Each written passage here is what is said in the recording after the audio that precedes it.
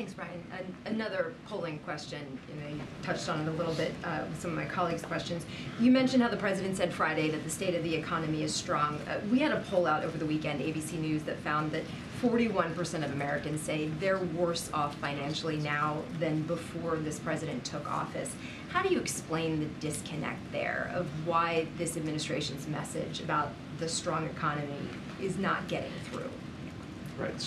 So I think the poll that you just cited is actually consistent. So about 2/3 of Americans say that their circumstances are better than before. You say it either way. And I think that it is the case that if you look at the kind of key measures of basic economic security, do I have health insurance? Do I have $400 in the bank in case my car breaks down or I have another emergency expense?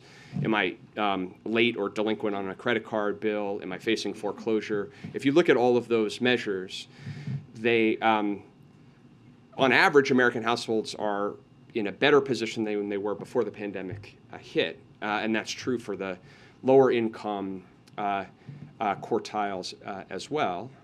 And so I think that that is in part reflected in the data that you're saying, is that more Americans believe they're in a better economic position in terms of their own balance sheet, their own family balance sheet.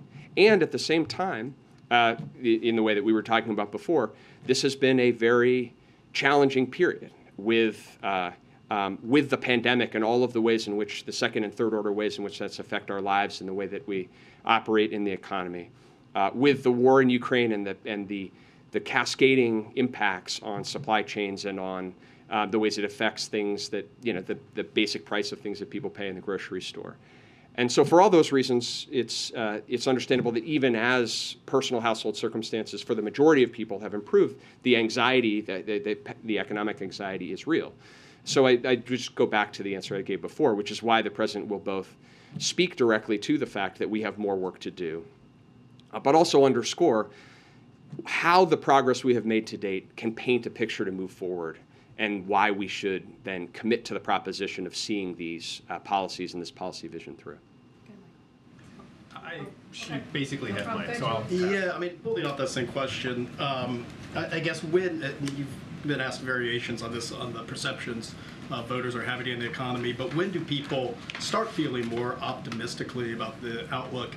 And just to clarify on the stat that was just cited, it's only 16% of those in the poll believe they're financially better off than when Biden entered the office, the White House. It's 42% feel about the same. So just to clarify, it's only 16% are feeling better off. Yeah. So when do people start feeling, more people start feeling better off about the financial future of the country?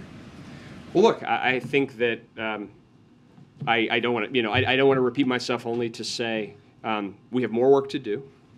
But if you look at the progress that we have made, particularly the recent progress that we have made, with inflation coming down, gas prices coming down, real wages as a result going up, and the labor market opportunities that come from a historically strong job market. Those are all reasons why we should continue down the path of the progress that we have made. Ultimately, the ultimate